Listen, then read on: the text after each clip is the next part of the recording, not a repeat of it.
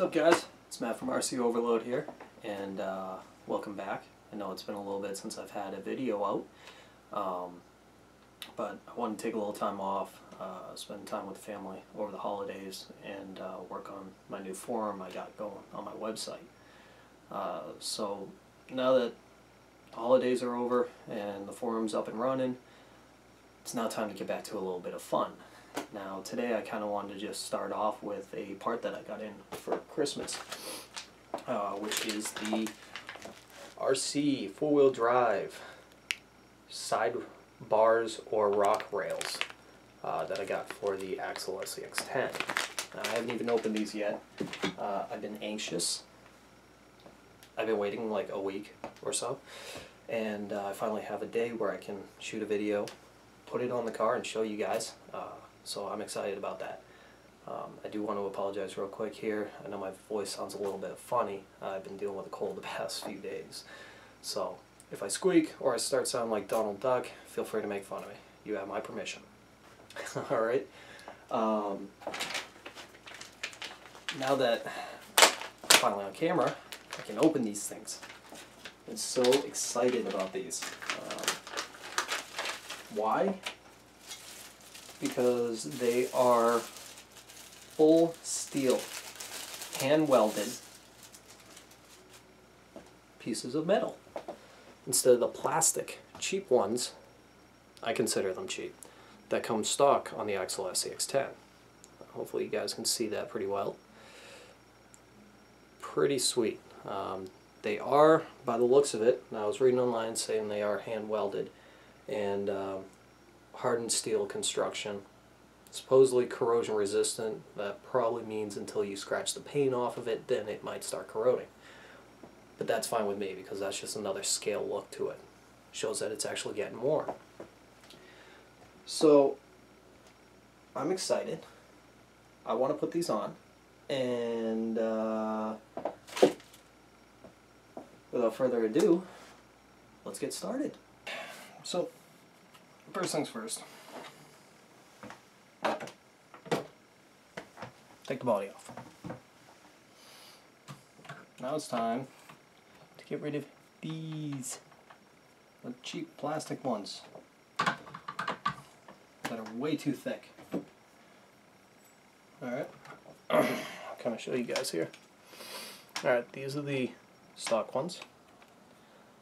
These are the new ones. Get an idea. Significantly thinner, and it's going to have more of an upwards angle, so it won't get hung up as much, and it looks like it's going to stick a little closer to the body, which is a cool thing. Give you a little more ground clearance and less obstructive when you're going over obstacles. So first things first, need some tools.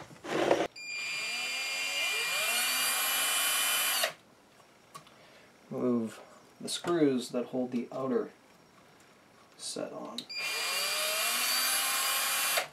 Okay. Now we can slide it right out of the holders. Come on. And away it goes. Now we're left with the two mounts that are being screwed in. Now the lower control arms are part of that screw. Okay. So you're going to need to take, make sure that that control arm goes back in, otherwise you're going to be running into problems. So let's get this mount out of the way. Okay. Take that screw off and that screw off. Now we're going to leave everything attached just to make it easier. Okay.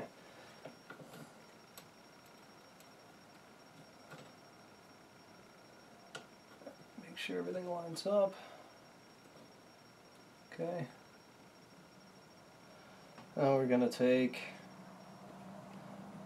the longer screws here, the ones that went into the old setup. We're going to put those in first just to support it in there. Okay. Grab my gun.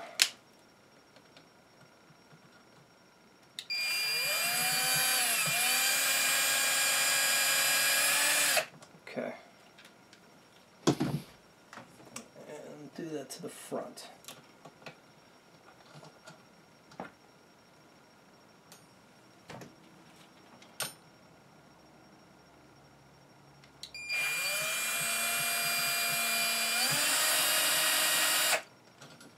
Okay. Next step is to put those little brackets back on that hold the wire. Wires. Wires. Not wire, wires. Boy, my voice is really messed up today. Wasn't this bad yesterday?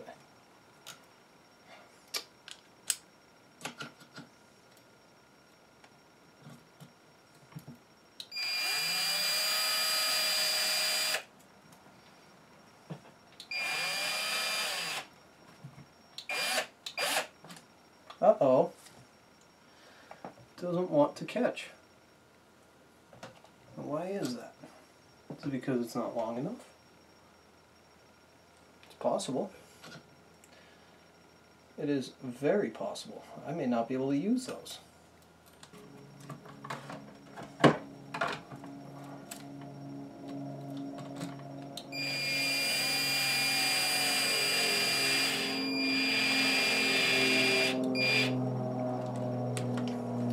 What do you know? It worked perfectly.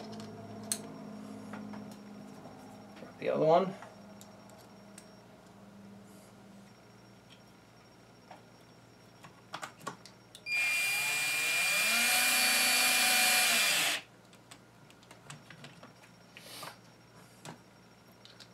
Awesome. So now all I have left to do is get the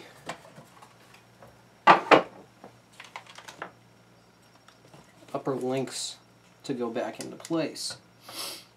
So we're going to do one at a time, okay? So, put that back on. Oop, dropped it. Start with the pliers.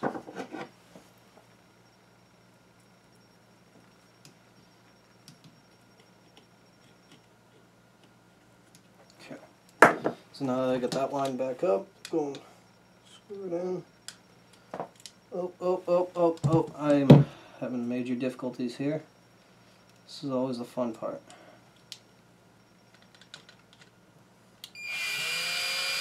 Okay, so it's grabbed it. A little more.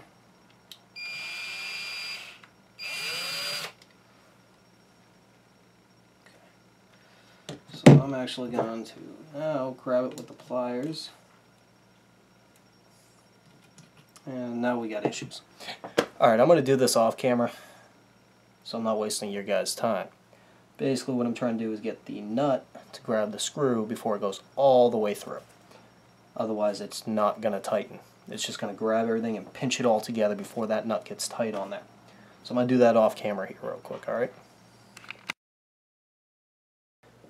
Alright guys, so I got them on, as you can see. Pretty sweet.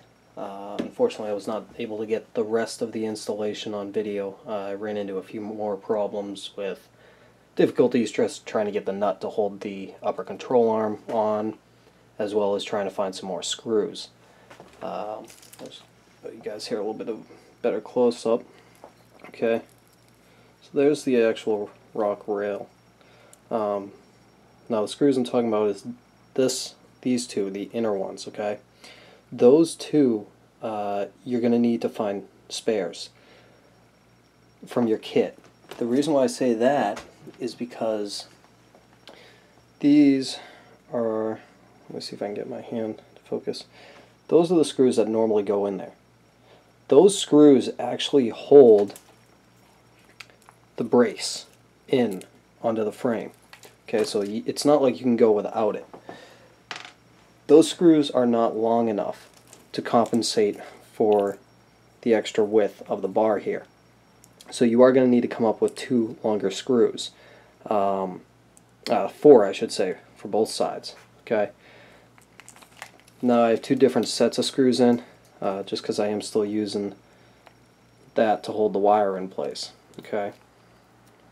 So other than having some difficulties just trying to put the nut in for the upper link, and just trying to find 4 new screws to mount this properly, it's actually very simple. But again, I do apologize for not getting the installation on camera. So now that we have them on, I'm curious to see what it looks like with the body on. Look at that. It barely takes up any space. Okay. Try to get this up a little bit closer for you guys. Now I brought the light really close up here so you guys could see things a little bit better. But as you can see, there's quite a bit more ground clearance. Looking down, and it's right up against the body. It's nice. You know, it's not too prominent, but you know it's there. So let me actually put it on the stand so I can do a 360 with it. That'd be kind of cool. I mean, hey, I got the new stand. Might as well use it, right?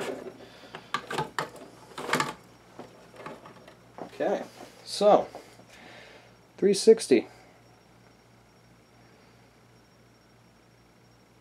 As you can see, it doesn't really stick out, so it's nice. Now I don't have the body fully mounted in position here, so it is off a little bit, but it looks pretty sweet. So I'd say all in all, these are definitely worth it. It definitely will allow for some more ground clearance versus the big old bulky ones that we had in there. So next step is probably going to be getting the JK front bumper and putting that on there with the winch, if I don't decide to do a few other little things in the meantime. So I'd say that's that for today, guys. Again, sorry I couldn't get it on video, the installation, but they are pretty straightforward. Just remember, make sure to get 4 new screws, and you should be good to go. So until next time, guys, see you later.